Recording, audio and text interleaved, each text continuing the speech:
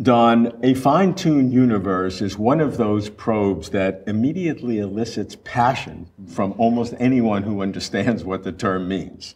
I want to ask you, as a physicist and as a believer, how do you look upon the fine-tuning of the universe? First question, do you think the universe is fine-tuned? Some people disagree. Well, I certainly think that what we can observe about the universe, a part of the universe that we can observe, does have some remarkable fine-tunings. I mean, we do see that some of the constants could not be much different and for us to be here.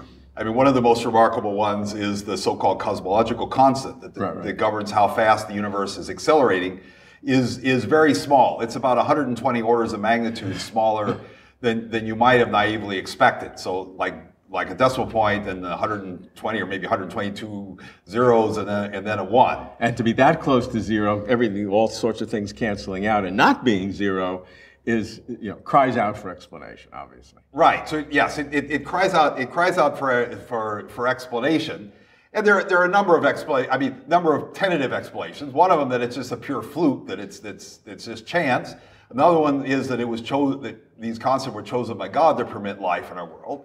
And another one is that there is a multiverse of many different possible values for these, and that the range includes values that do permit life to exist. So certainly the fluke or the brute fact, would be shocking, because it would be a brute fact. To be a brute fact by itself is okay, but a brute fact that results in our life and sentient life emerging in our consciousness today, I mean, that just seems like a brute fact too far.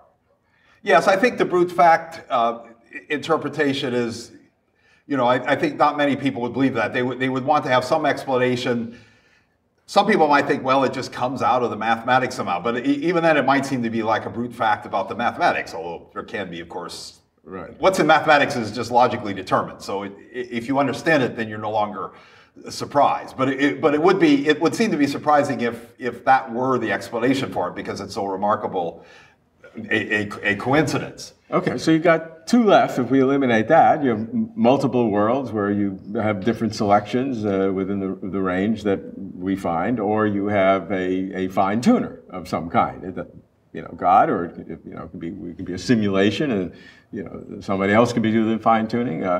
Can you distinguish between those, or it just becomes a matter of faith or science? Well, I think you could have either one of them, or you could have a combination.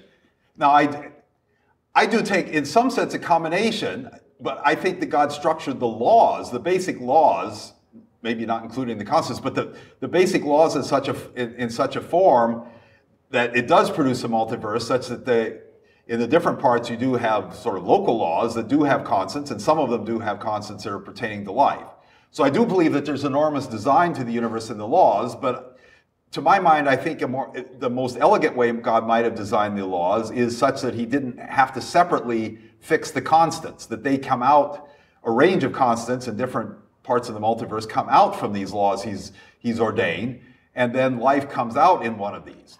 But it's not automatic that even if you do have a multiverse, that one of them will necessarily have life. I mean, just like you can have, it's just like you can have an infinite line that does not go through some region of space. I could have a line here and it doesn't go through my hand, and even though the line's infinite, you could have an infinite number of universes without any of them having life. Right, sure. So I think God did make choices so that life could exist, but I personally think that he made the choice, an elegant choice, of fixing the form of the laws, but not fixing the individual constants, and that different parts of the universe have different effective constants, and then some of them are suitable for life as God wanted it. But if you admit that there are multiple universes, and in different universes can have different constants of physics, like the cosmological constant, that really undermines many of the arguments for God, because in the argument as you presented it, I could take God out of that picture and just have the laws of physics generating all these different possibilities, and then one is the one in which we find ourselves. Well, it does remove one argument for design, although it's a fairly recent argument, because of course it's only been the last few decades that we've known about this fine-tuning. But it's true that many theists have picked up on this problem of the fine-tuning and say, aha, this is a problem that that God solves. And I guess I'm taking... And multiple universes undermine that. You don't... So I think, right, in a sense, it's a little bit analogous to the way that many people view that Darwinian evolution undermined a particular form of design of individual biological creatures. Right. See, I think God designed the whole process, and the whole process, you know, did lead to us as well as other beings, and maybe in other multiverses it would lead to other creatures that are somewhat like us, but different. So I don't believe that Darwinian evolution undermines design as a whole. It undermined a particular design argument. And I think the multiverse might undermine a particular design argument that God chose these particular designs, but it doesn't undermine the overall design argument, and it certainly doesn't undermine the existence of God. It just undermines one small argument for God.